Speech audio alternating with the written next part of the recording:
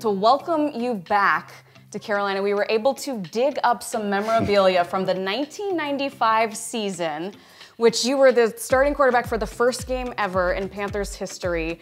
So we're gonna take a little walk down memory lane, and we are starting with this spotting board from the very first game from Bill Rosinski, the play-by-play announcer at the time. And there you are, right there. Yeah, this was, we played in Atlanta, the very first game, went to overtime. I remember with the first two drives, we went down through a touchdown pass to Pete Metzler's right there, an old teammate, played with him in Buffalo as well. The first touchdown in Carolina Panthers franchise history. Willie Green, I threw a touchdown pass to Willie Green. You know, Willie Green was such a good receiver.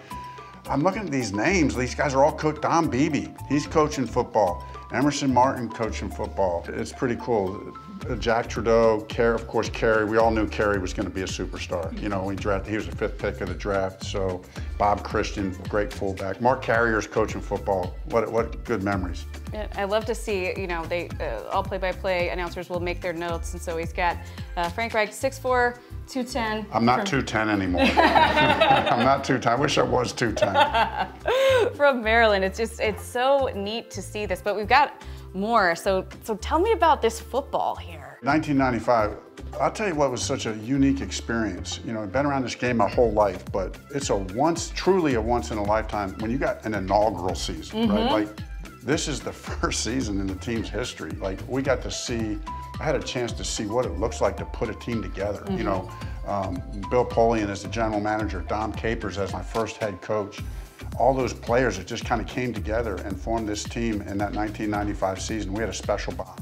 Oh, and you have experience with Sam Mills, who means so much to so many people. Yeah, I mean, just what a great leader, what a great football player, human being, lives in Panther football history. When you look at this and you talk about being part of the first season, did you ever think in your wildest dreams, I'll be coaching this team one day?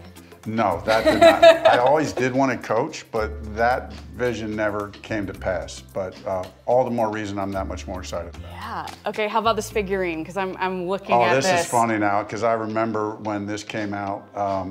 You know, my whole career, I was a backup quarterback, right? So in Buffalo for all those years, when we had those Super Bowl run of 4, you know, I was playing behind Jim Kelly.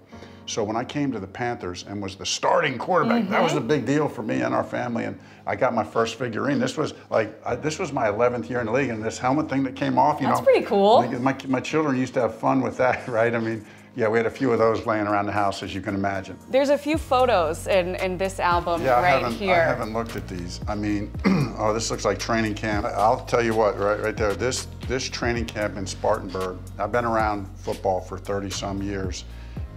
By far, there's nothing ever close. The hottest training camp I've ever been a part of. That. Well, I've got news for you.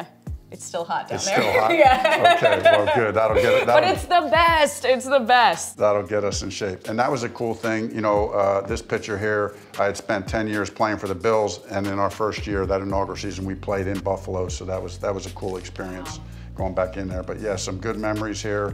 Always love looking back at old pictures. Derek Moore, I think that's Derek Moore, man. He was a tough running back, really good friend. So, yeah, good stuff. Our last piece of memorabilia is not from the Panthers archives. It's from your daughter, Hannah. She had this, right? Is this... Yeah, I don't know. I don't think this is the real thing. You know, I'm not sure where she got it, but... it doesn't feel familiar to you? No, it doesn't feel familiar, but that's one of the great things about the NFL.